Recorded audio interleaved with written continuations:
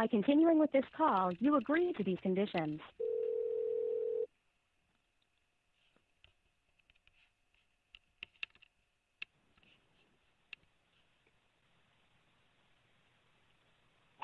Thank you for calling Xbox customer support. My name is Johnny. How can I help today? Hello, Johnny. Yes? Yes? Yes, how can I help today? How can you help me? I can't really hear you. Hold on, let me turn up the volume real quick. Hold on. Alright, hello? Yes? Alright. I have major back problems. Okay? Mm-hmm. So I looked up on YouTube how to fix it. Okay. And it told me to teabag my Xbox for some reason.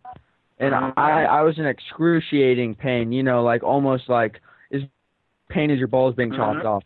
But yeah, sorry for that comment. But yeah, so I teabagged my Xbox. Have we tried to contact line? Yeah, we tried to have some medical treatment for that one, sir. For what? You told me that you are having a problem. No, what? No, I said that's how bad my back hurts. But yeah, I looked up how to treat the problem on YouTube, and it told me to teabag my. You tried to have some first aid medical treatment for that one? Oh my gosh. Okay. It told me to teabag my Xbox with the disc tray open while the Xbox was on, okay?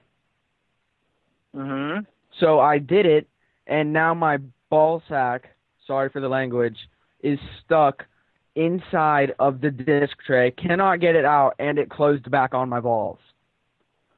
Oh, so yeah. It's a little bit of a problem. It got inside the disc tray. Ow! Ow! Ow!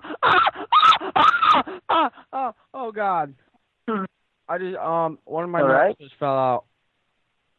So it went inside the disc tray. Closed all the way on my sack. So answer my question. Does it went inside the disc tray? Does what went inside my ball sack? Yes, it went all the way through the disc tray. Oh. Like the disc tray is kind of broken and my balls are tiny. Oh my God. So it means one thing, sir, that it is small. My ball sack is small?